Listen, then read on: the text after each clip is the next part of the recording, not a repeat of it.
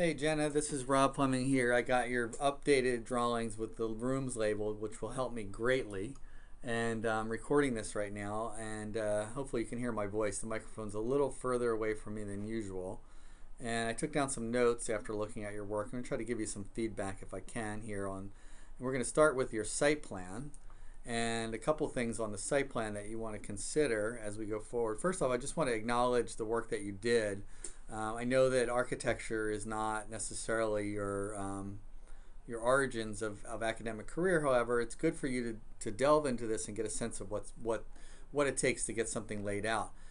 So you should take all my comments with a grain of salt and think that you've actually accomplished a great deal of work in the 2 weeks that I assigned it to you. So as usual, your work is very good. And some things to think about. First off, you definitely want to show the context of the neighborhood. You want to show the sidewalk, you want to show the road, you want to show what's across the street, at least for the site plan. For the building plans, you don't really need that.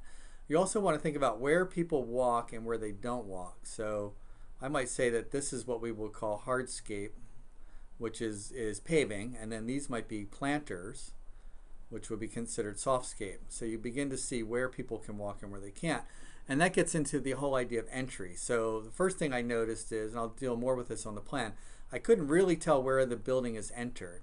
So that's just something to consider. And we'll talk about that in the plan. The other thing is that you want to give some drive-in space so that people can drive into this parking. And you probably want to kind of keep it like this. I'm not quite sure how you're going to do this. You're going to have your parking coming in and out. So these are your spots as you have here. You just want to have space to come in and go back out again. And then you want to have your bus drop off maybe in here. Or, you know, some people are, probably wouldn't be too bad. So think about ways to get in and out of the parking, and think about being careful about putting cars in the corners. That could be pretty good. And also I would probably have a planter strip along the sidewalk. So this all should push down a bit. And then I think that this is really sort of the employee entry, if not the main entry. So you want to have things like sidewalks, and again, you want to have hardscape around where people are going to congregate around the building. Oh, I see your buses here. So if that's the case, then you probably have a road that kind of comes through like this. More than likely, they would come in off of Ridge and then come down this way, pull over, and then come out of Kelly. Well, this new template's a little tricky for me to use. There you go. Now, so if that's the case, a lot of people are coming in this way. So you probably have something where all of this is kind of considered hardscape, and this is all considered softscape. All of this could be considered softscape. The art music garden, to me, seems like it's in an odd place because of the noise. So thinking about the performative or the decibels that might be here, and also from the experiential, I might want to think about moving that over there. Although another thing to do is think about just sort of tucking that up against the building a bit, and then using your foliage.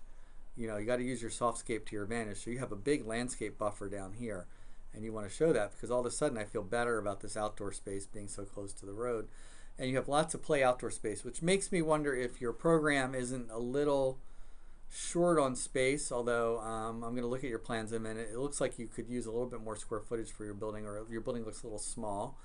And that's it for the site. Let me go back in now, and yeah, I think the art music garden could be something much smaller and much more defined, much more special. It could be defined by foliage, and this could be something else here in this corner. Not sure what though.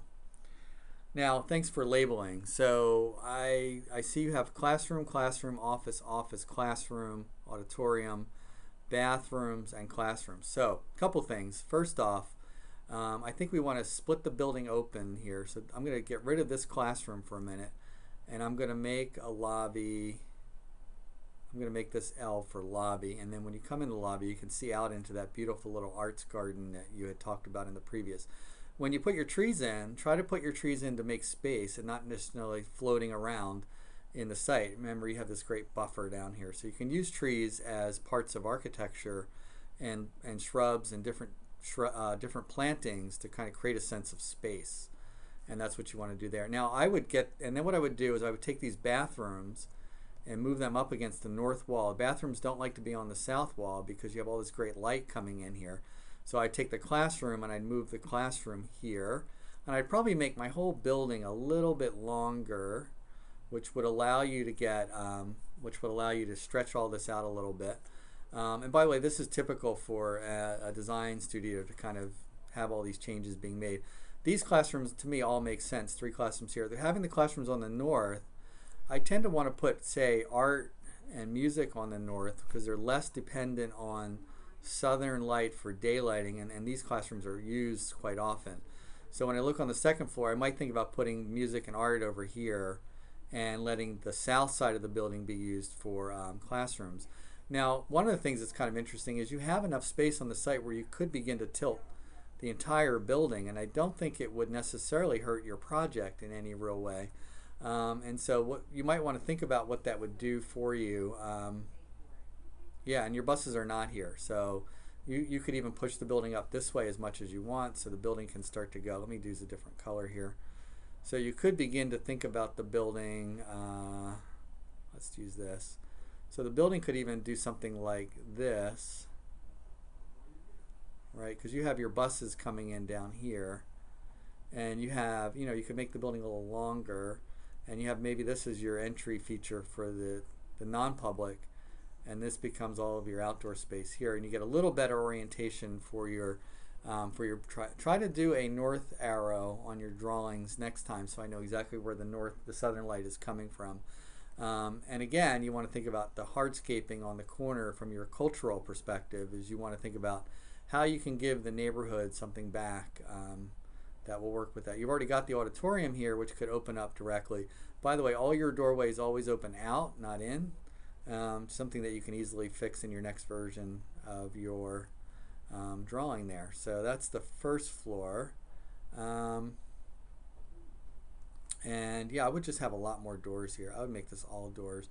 And your stair could be something much more celebrated, as it could come out into the space in a very interesting shape. So as you come up and down the stairs, you look out into this beautiful garden. So let the stair be something that is a sculptural element to help your project. Now, on the second floor, I see special classrooms, right? So I might take those specials and move them down stairs, or maybe I'll leave them there. I've got bathrooms here.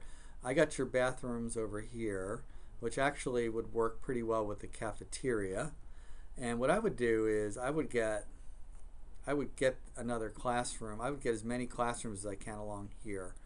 So I don't know how you do that. Maybe this gets a little longer, but trying to get all your main classrooms there. I think this stair is in the same place.